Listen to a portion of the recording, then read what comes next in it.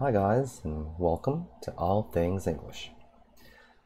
Apparently, there's a lot of you that are preparing to take the IELTS exam soon. So today, because so many of you requested, we're going to do some shadowing. For those of you who aren't familiar with shadowing, I'd recommend you start with episode 1 of this series first by clicking on this link. To really get into the details of what shadowing is, how to do it, and how it can help you improve your speaking skills. For my students and my loyal subscribers, today I'll be describing an invention that changed the world. And once again, this is a recent topic from the IELTS Speaking Test Part 2. Okay, and before shadowing, you'll need to warm up and follow these 3 steps. Number 1, listen and read.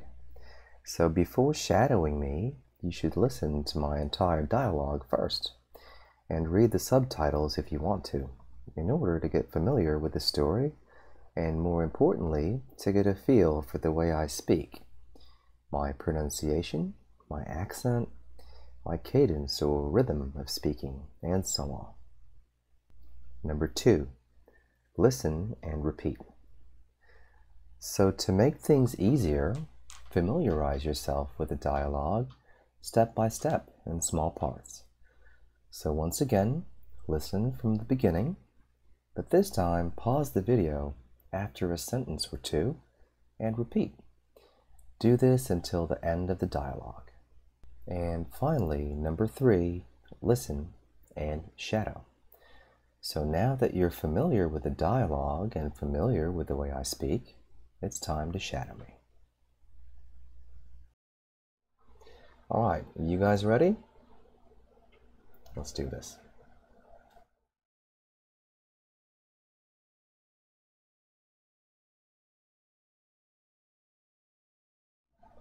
Okay, so let me start by saying that there have been a lot of great inventions that have changed the world in so many ways throughout the course of our history, but today I'd like to talk about the smartphone because, in my opinion, it's probably in the top 3 greatest inventions of all time.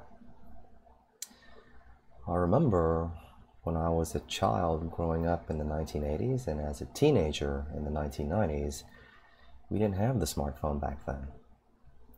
Come to think of it, we didn't even have the internet back then until the late 1990s. So you can imagine how archaic our means of communication were. There was no such thing as instant messaging or text messaging or GPS. So if you just happened to be lost in an exotic foreign country and didn't speak the language, well, good luck, right?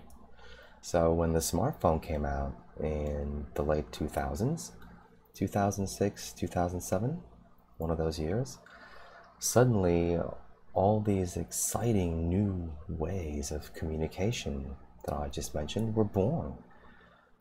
And nowadays, if you just happen to get lost in an exotic foreign country and don't speak the language, all you need to do is grab your smartphone, open Google Maps, and find your way home. In a nutshell, the smartphone changed the world by allowing us to communicate with each other almost any time and almost anywhere.